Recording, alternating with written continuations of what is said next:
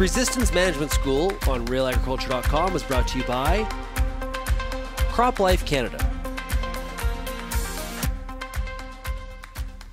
There's a number of reasons why herbicides fail to control weeds, and one of the easier things to rule out though is whether it's herbicide resistant, and we can do that by testing it. A lot of the universities across Canada will do herbicide resistant testing for producers. We certainly do that in Ontario, and it's about as simple as collecting mature seed and sending it in. But if I look back at the last 20 years of herbicide resistant samples sent into the University of Guelph in particular, 20% of the time we can't process the sample because either the seed's immature, or there's no seed at all, or we didn't get enough plants. And so I want to walk you through how do we sample some of the common weed species here in Ontario. So let's take a look.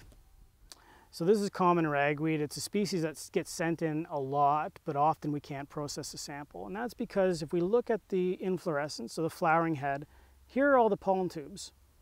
We often get people clipping them off here, sending us in this part, but it's all pollen. There's no seed there. All the seed is located directly below the pollen tubes. So you see there's all these clusters of seed.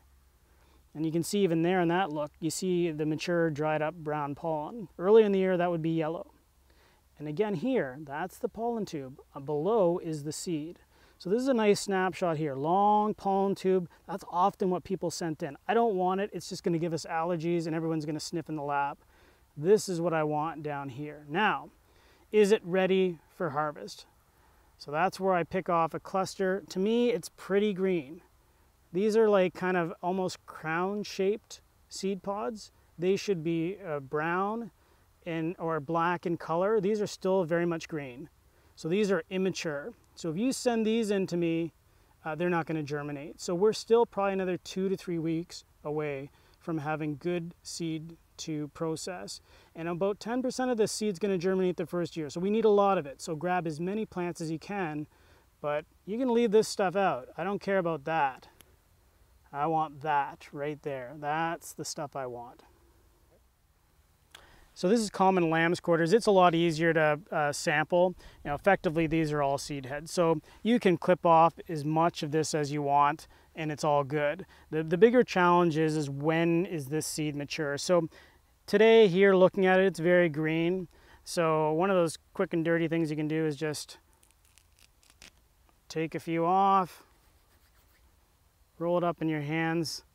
There's the odd mature seed there, but the majority of it's still green. It's more or less like thrashing weed in the field, right? You grab some, roll it in your hands. If there's a lot of mature seed, it should brown out or blacken out like that. That's what we want. Right now, so we're still another couple of weeks away from this being good. So going back to the plant itself, you can grab as much of this material as possible. It's all good. It's just usually people send this in when it's too immature. So as I showed you, when I take this off here, I roll a bit of it in my hand. I got 1, 2, 3, 4, 5, 6, 7 seeds.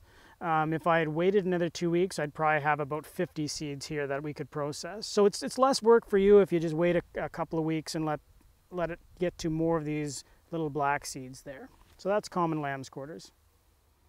So pigweed is probably the sample we process the most. It's the easiest to collect. I mean, effectively any of these spikes contain seed. Usually to be efficient, just clip the top, 4 or 5 inches. And you just basically, kind of same thing. You can grab a bit of it in your hand here, squish it around, do the old wheat chaff thing. And notice there's a mixture of black seed and there's even some kind of reddish to light brown seed. What you want to see is a lot of this black seed. If you see more of that kind of reddish, light brown seed, it's not mature yet. So this actually here, we could sample this today. I'd probably wait a little longer because there's no harm. It was kind of tough to thrash. Like I got to work hard to get that out of there. No harm in letting it sit for a couple more weeks, but that's kind of what you want to look for with pigweed. The grasses are very easy to sample because they have obvious seed heads, and it's not like ragweed that can be a bit confusing. It's not like there's multiple branches like Lambsquarters or pigweed. So this is a foxtail species, but you notice here actually a lot of the seeds already dispersed. It's not saying this is a bad thing to sample. It's actually, this is probably a good time. I'm going to process those samples here.